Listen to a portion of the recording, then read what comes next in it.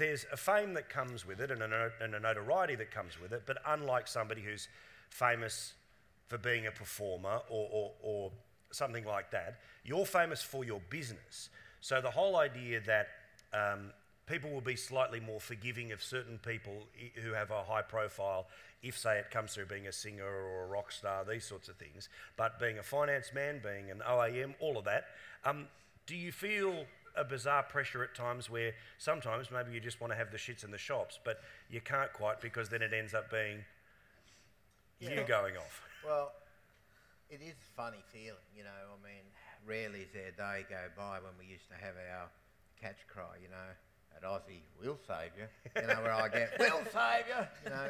But people are generally, you know, happy, they have a joke, but, you know, sometimes, like everyone, you just want a bit of time out, and you sit down at a coffee shop, and next thing, someone, you know, pulls a chair up and actually sits down and says, oh, look, I've been trying to get through to your office. And they actually sit down.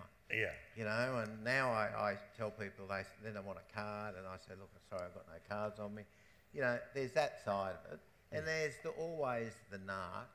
You know, unfortunately, Australia, like when I was really battling,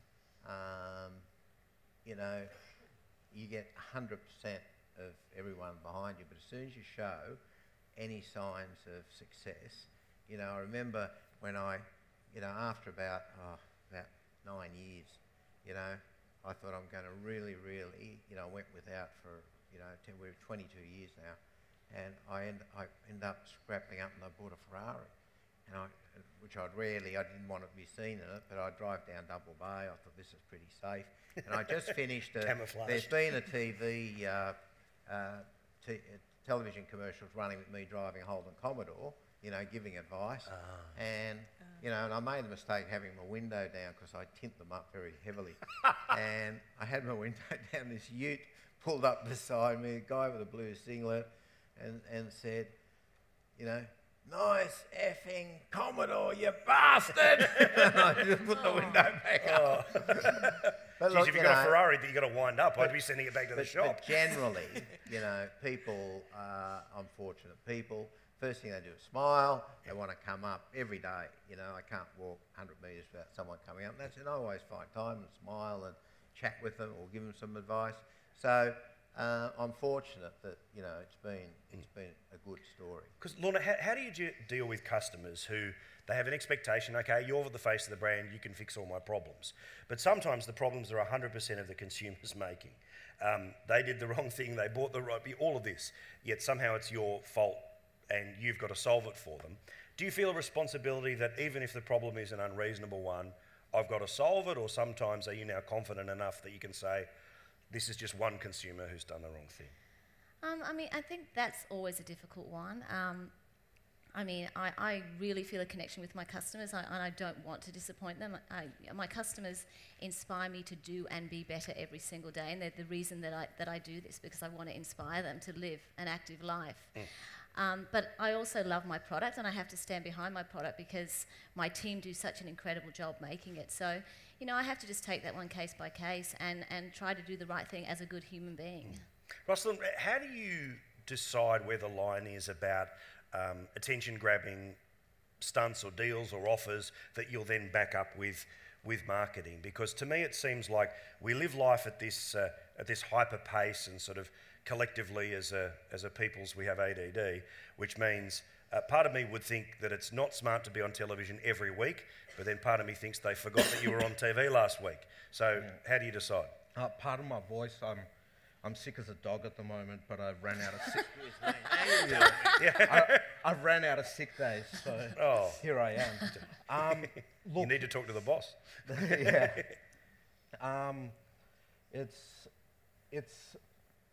It's sort of a fine balance, but it really gets exaggerated and blown out of proportion. Like, I'll get journalists hounding me, and most media interviews I actually refuse these days because I'm actually busy running a business. Yeah.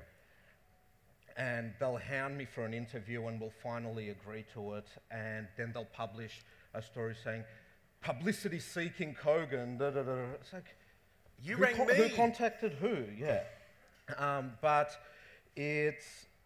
the bottom line is, yes, we have done a few what you could call stunts, but there's a lot of truth is said in jest, and there's a lot of truth behind a lot of the things we did. Like when we did the Internet Explorer 7 tax, you could call that a stunt, but it was the biggest news in the world for 48 hours, even, which was a bit sad because there was an earthquake in another place of the world at that same time, but our IE7 tax was bigger news than that.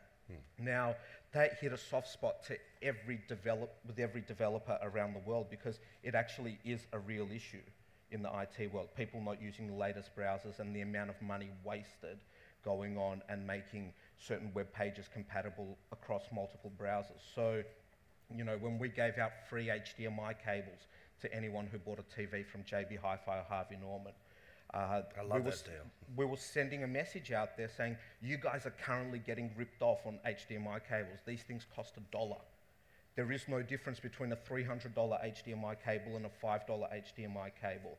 It's ones and zeros. You either have a signal or you don't. So yeah, you can call it stunts, but there's an element of truth behind all of them, and we're trying to get a message across. Janine, it seems to me that one of the advantages and the things that the consumer likes when you are the face of the brand is that it also symbolises that you're an insurgent brand, that you're trying to take down the big guys, or there's this more hands-on approach.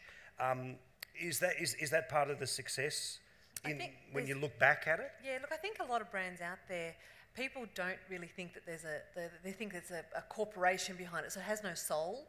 I think when you look at brands like Lorna Jane and Boost, which are in that health sort of space, they want to know that someone actually cares about them. So it's not just some American brand that they haven't even heard of. It's like, okay, they see the face, they see the name, they know that there's someone there really battling for them. Yeah. And the reality is we are. Every day we're going, how do we make it better? How do we make it healthier?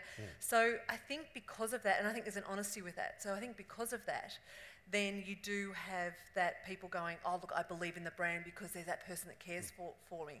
You do have to be careful, like John said, about the tall poppy, which is very real in Australia, unlike America, which they sort of celebrate it. I love it. Yeah, so it is that sort of fine line between, hang on, you can't be too far ahead of us, you've got to be with us. Yeah. But, and I think, it comes with, honesty and integrity. But also when you're the face of the brand and what I'm suggesting that it represents is that, do you have to be careful about how many locations you're in, the expansion of the business? Because at a certain point in time, it's good that you're the face of the business, but part of that is that, okay, unlike the big corporation that can afford to be in every food court of every place, but that's obviously your ambition, is one of the limitations of being the face of the business an expectation that you will never be as big and as all-pervasive as a faceless multinational?